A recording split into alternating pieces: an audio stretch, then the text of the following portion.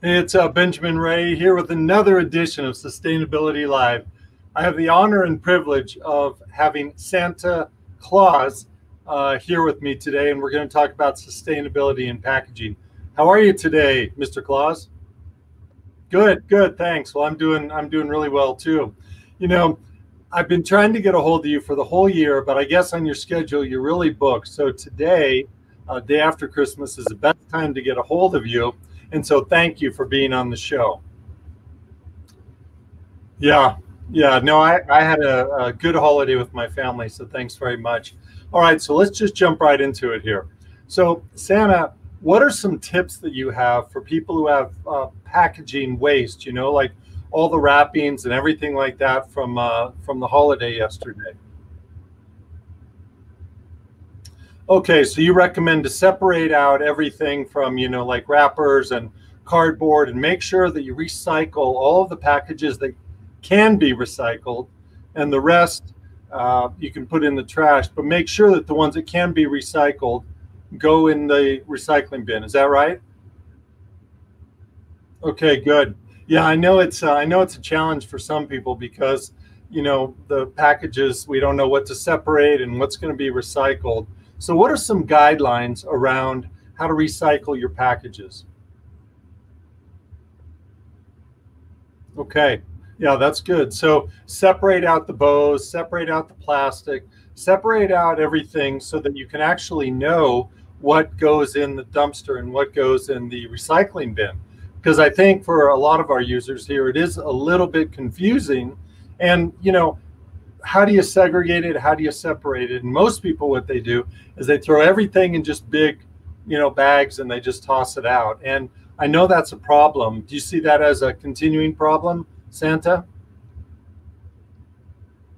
Yeah, yeah. And I know that's what I've been working toward is reducing packaging over the years, and coming up with packages that are less. They have less paper on them or less plastic on them, especially single-use plastic. Yeah, yeah, I think so. I think there is a demand for consumers to do away with packaging and just opt for gifts that don't have packages on them. So is that an initiative? Okay, good.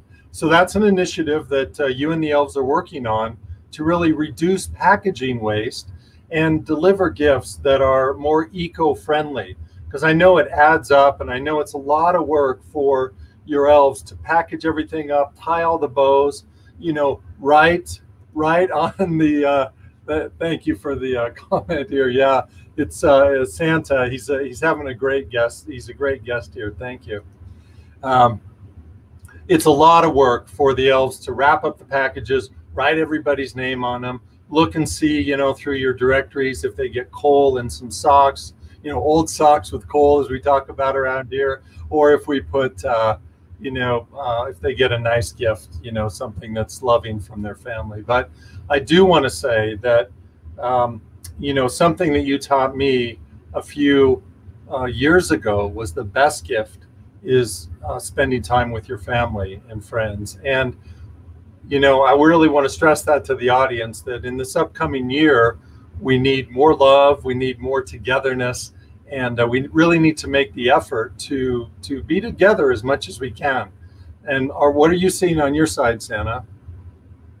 Yep, that's a message too. I know that your elves are distancing, and that makes it a little bit challenging to get all the gifts out. But you've done a great job. I want to say that every year you've done a great job as long as I can remember, since I was a little kid.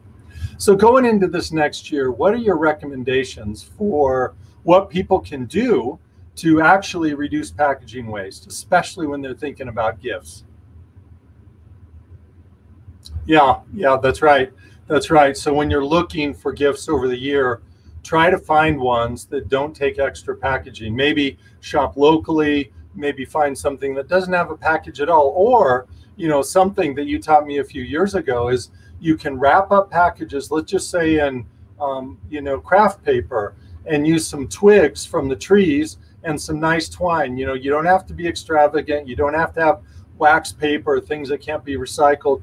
But if you have a very simple wrapping, it can be just as elegant. And there's also another packaging concept. I think it's a Japanese concept that you taught me, where you can wrap in fabric and, tie the fabric up in bows. So that, there are a lot of great ideas that you taught me over the years. And I myself am going to be looking to those a lot more so in the coming year, especially with this focus on sustainability and eco-friendly packaging. So I want to thank you, Santa, for being on our show today. And I know the viewers will get a kick out of it. They rarely ever see you. Everybody tries to see you every year, but you're super fast and you've got a lot of work. So thank you for spending time on my show today.